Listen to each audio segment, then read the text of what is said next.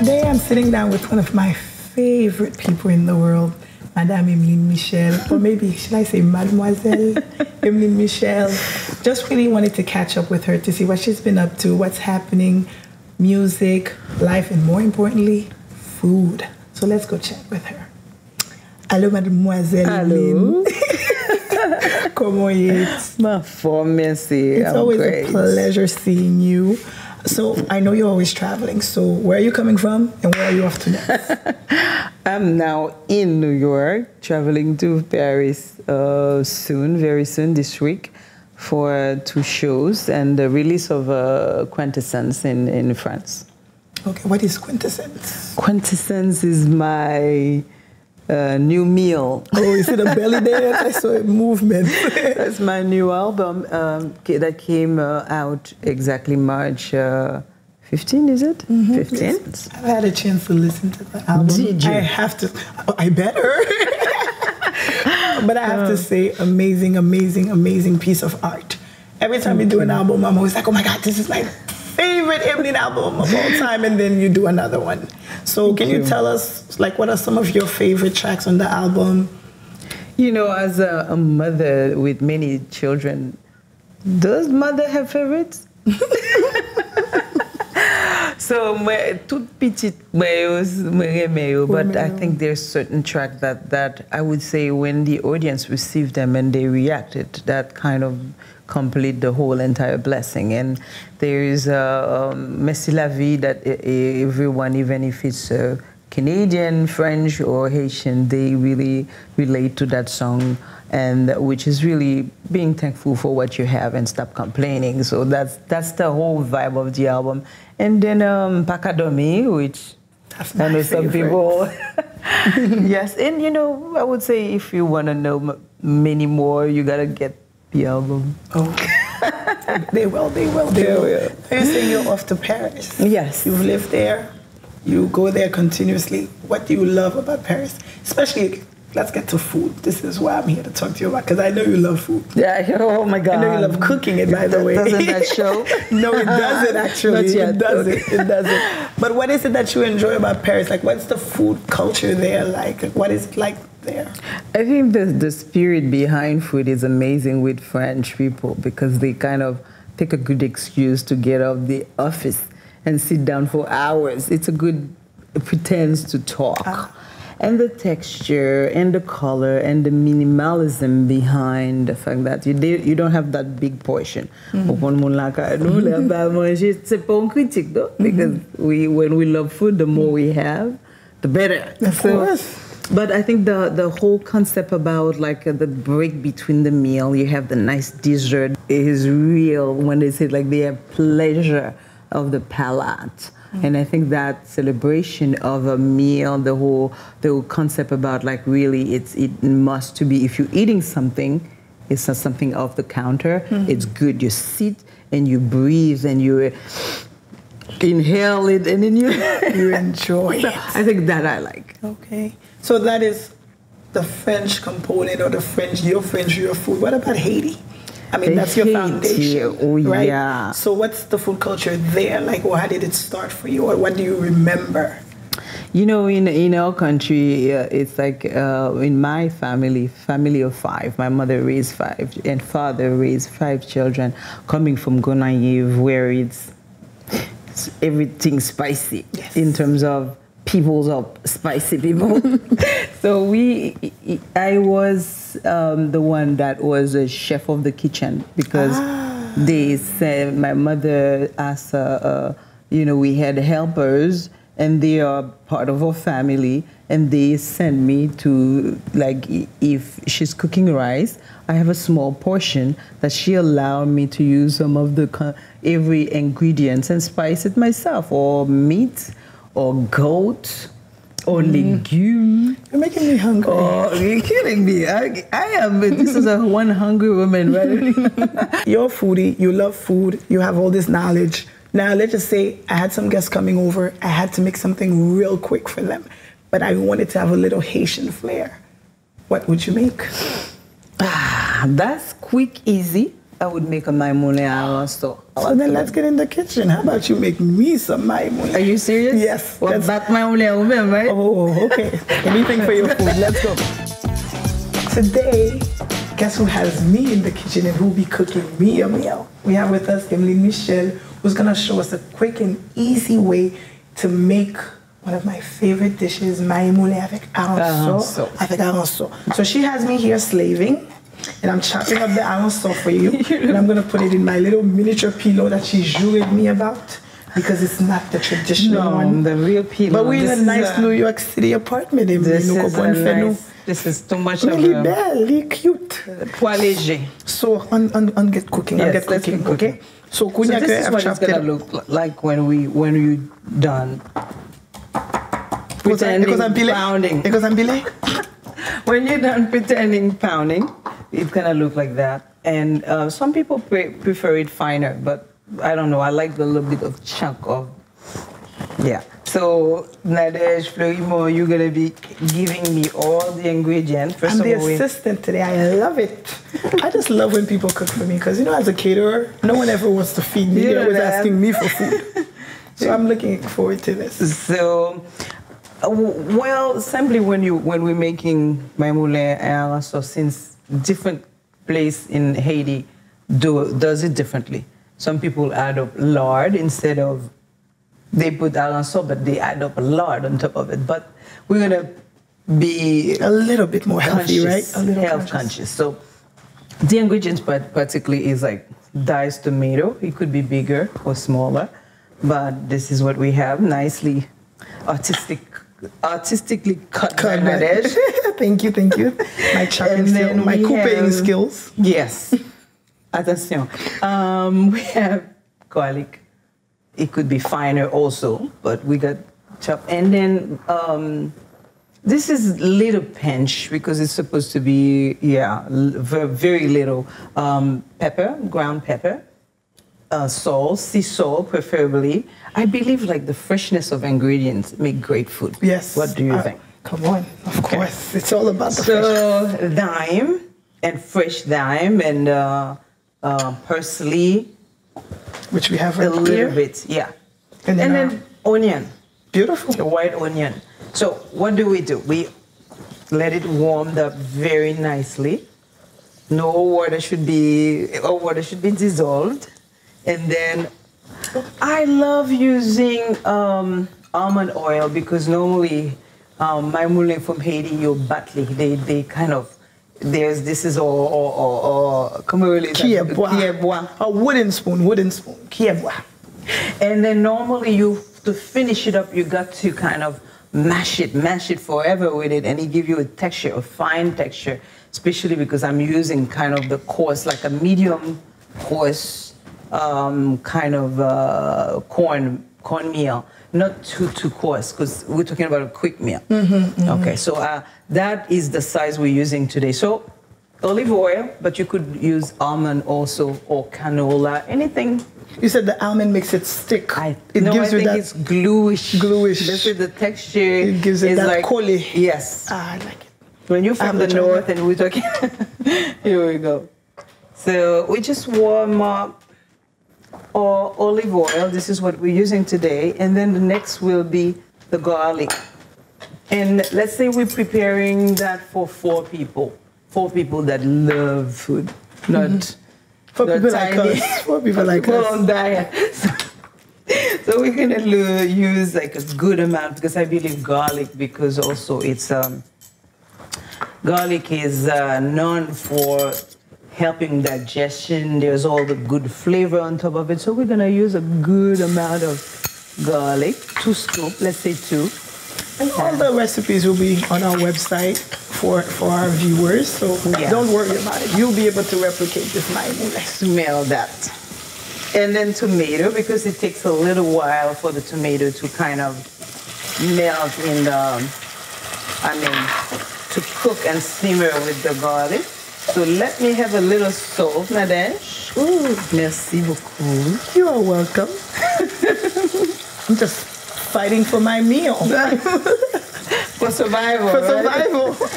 And let's say that you can put less oil if you want to, but and more if you want to, because normally I would choose less for the concern of the waist, the waistline concern. So this is a little bit of I would say 3 pinch. Yeah, it smells nice. It smells good in here already. Yes. It's the garlic. That's why I tell people there is no meal without garlic and onion. To me, nothing better. And with one thing I find also, it's really let them simmer, not big fire when you, especially at the initial stage of cooking. You know, when you have spices like that, especially tomato, let it simmer and get that flavor out, right? Yeah. Okay. And it's my favorite herb. Everyone knows. And even the color. I think what is more amazing for me with cooking is the pleasure of color. I think we talked about it also, to see all the colors and then the way it already put me in appetite. Yes. Yes. Makes you want to eat it. And that's what I tell people all the time. Yes, you want food that tastes good, but you also want food that looks good, because we eat with our eyes first. Yeah. So this is all. I mean, as I say also for the fish, we could go more, or this is medium. I would say medium size, not like, since we're making for four people. So. And we relax and we talk in the meantime, because it's going to take a...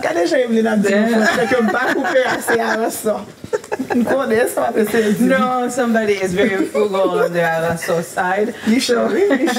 Yeah, because normally this is what it looks like for people that never been to Haiti and never seen that. It looks exactly like that. And then when there's certainly small little bones, but you don't...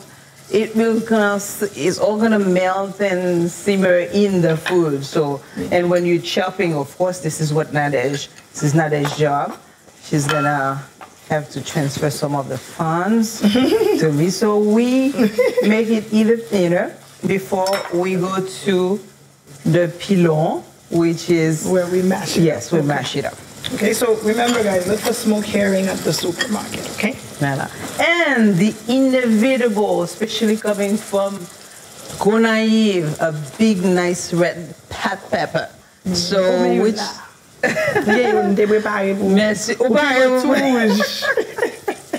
But the secret with that pepper is not to, for people that are brave, you make a little cut right in the middle. So you don't have all the seeds, which make it extremely spicy. And trust me, you will pull your tongue out. And you leave it right in the middle of the food. And you leave it in the food while it's simmering, but you never poke it completely. Don't open it up. So that makes it too hot, right? And that's a habanero pepper or scotch bonnet pepper, I think, right? Both of them are equally hot. And the idea I've noticed is more when I see my mother or how my grandmother or anybody in the kitchen was doing it. It's really to get the skin, the taste of the skin. Once it lished out, you take the big pepper out. You just want that flavor. Yes. Okay. And we cover it up. Where is it? Where is our cover? Yeah, our cover. That's it. So you let all that simmer down? A little bit, but yeah, just enough to have. So you're not frying it, just simmering it, because the tomatoes is going to retain some water, right? Yeah. Okay. Yeah. They have to be very tender off the skin a little bit. So this way you have a feeling you're making a paste before adding water. Okay. Before. Okay. So we're giving it, what? Like 5 minutes? 5 minutes. Okay. Yeah. It smells nice. It smells good in here already. It's the garlic. That's why I tell people there is no meal without garlic and onion. To me, nothing better. And that's the time where we just add up the water. Okay. But coming from a very granola family, you don't really know how much. You see how much.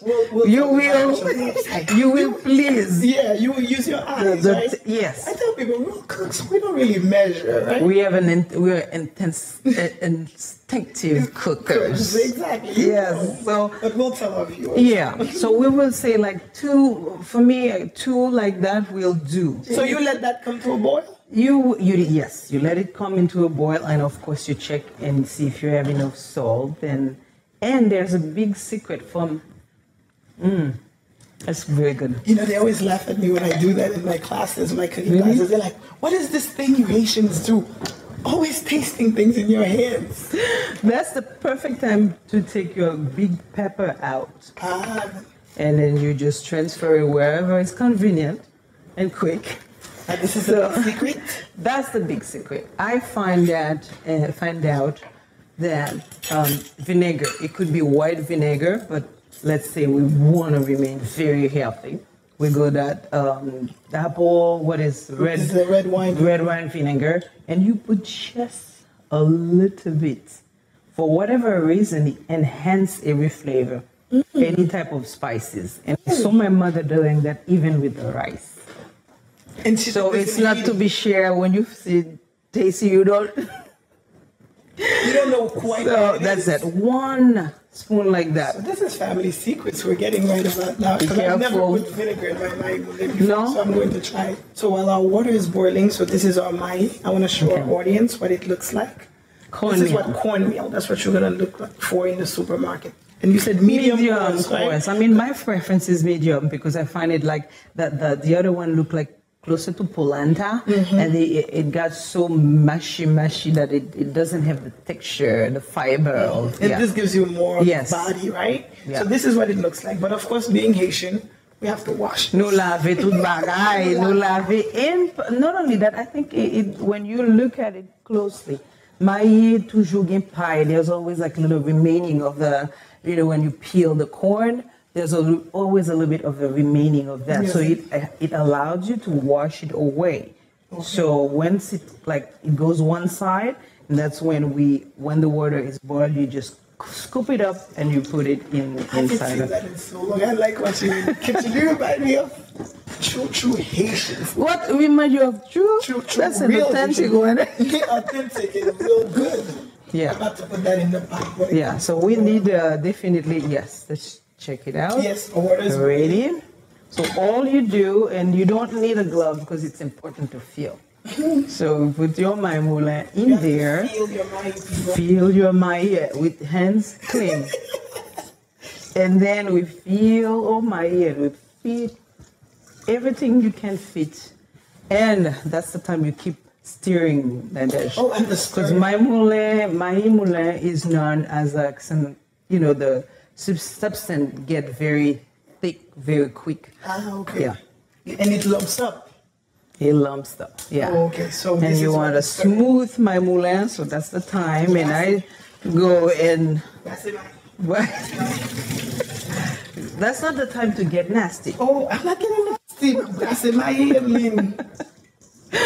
Here we go. Perfect. And you continuously do this, right? You have to stand by it. This is not the type of a meal you go and you relax and have a glass of wine. You stand by it until the end. That's a good friend. But it's worth it. It's worth it. It's worth it. So we're going to keep stirring. Yes. And then we'll come back and we'll see what our MAYI looks like. Yes. Keep stirring because after that he's going to get thick. And that's when you know you're going to have to cover it up. And let really to fill. Press it, chop. So while we wait for our MAYI to simmer down and get all collé, what's the collé word in English? Glued. Gluey. Emeline's going to show us a beautiful, beautiful salad, very fresh. I like the salad, it's very fresh. How did you come up with it? Because, I, once again, not eating meat for now. And I think it's like colors just make your heart palpitate. So, oui, vraiment, off camera will be better. So I think, and also there's different variants, like different, you could really add up your element. What's that leave you margin for action. That's the basic of my salad. But if you are a meat eater, for example, you can always have some pieces of, chicken, or it's just a good basic to have fresh salad. Okay, so what are we doing today? We're doing first of all, the salad is cucumber, tomato. I'm a tomato addict. I just think it's supposed to be excellent for women's health, and also there's tons of great great vitamins in tomatoes. One good tomato a day should be exactly what a good egg, one egg. Really? And for everybody's information, tomato is not a vegetable. It's a fruit. You knew that, right? I kind of knew that. You are full of information. No, well, I am. I'm noticing I'm this a as we're singer talking. and a Singer, production assistant, tomato knowledge person. But I really enjoy when it comes to food, discovering new stuff. I just find out like there is no way you got to go for fruits when you're talking about tomato. Okay. So we're going to make it. Let's say people are hungry sitting there. We're gonna make a quick, nice fresh salad. So tomato first, if everybody can. Other kind. And what kind of tomatoes are these? These are the how do you call Heirloom? it? Heirloom. I never know how to pronounce it with my Haitian accent. Hair. Think about hair and loom. Whatever we can have to remember when we go to the And I think when it comes to make it really pretty, you got that's a cucumber that you slice artistically. Let's see if we can use that. Yeah. I'm doing it the Haitian way. If you have a peeler, you can use a peeler. But you can basically remove the skin, right? That's it. And then you just cut it up into dice. Nice, large dices. Okay. Yeah. So we have that. And can I have a big yes. Here we go. Nice. Then as much as you can really remain in we're talking about texture and color. This is right there here. And then you get a little bit of the yellow. You got to think about like a panther. And here we are. This is the yellow bell pepper. Pepper? Pepper. Só dire un peu, que madame, yo comprends. Yellow bell pepper. And then I always find that when it comes to that's when you add some of them can be cut because they're so tiny they can fit into one mouth. Yeah. One mouth? I hope so. One mouth. And then now you have your red. This is a red pepper. Okay. So we have something very fresh and springy. I'm born on the first day of spring, March 21st. So I love when it's beautiful like that. And I notice you have different cuts and different things. Is that for the whole texture? I like aspect? that. It's beautiful. You like it? It's beautiful. All vinaigrette. It's very basic, very simple. We already did it for them. We did for everyone. But what's in here? Tell me.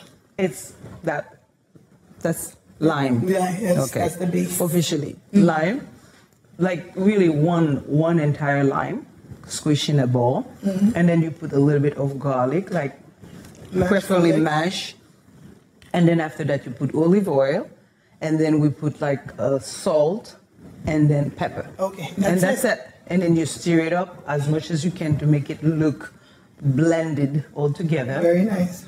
And sometimes what I do when I want to have extra luxury, I add mozzarella, a little bit of like small ball of mozzarella. How do you call it? Mozzarella balls. The tiny one, and it add up not only another white texture. So we have white mozzarella, and then that's it. Oh, that's you mix it up together. Look with the wooden ball. We have. That's it. A wonderful, fresh, springy salad. Okay. That can be a side of the MAYI MOULIN that is very hot. Yes. Like not hot in terms of spicy, but it's like a meal that is very coarse. Okay. So we put that to the side. How's our MAYI looking? This is what all MAYI look like. Ooh, look at that. That's what I was waiting for. That's how you know it's done. That's how you know it's done, and this is what it looks like.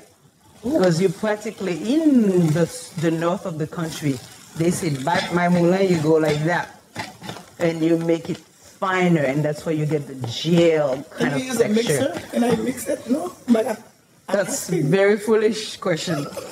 It is not. When you do that, you go right back to polenta, and you don't have MAYI MOULIN from Haiti. I think the identity of MAYI is to be coarse, strong. There you go. You want to taste? That's good, MAYI MOULIN, Emeline. Monsieur. Due to TV magic, our counter is all cleared up. Oh, that's and now we're ready to eat, Emeline. And then it's a sincere starvation. it's a sincere. I like that. That's a good title for the show. That's so good. Sincere starvation. This is a good title. You know what is missing right now? I can tell you, and we can do it. Two good slice of dry zaboka. Yes, but I know you're very particular, right? Okay, not too much. Keep it nice.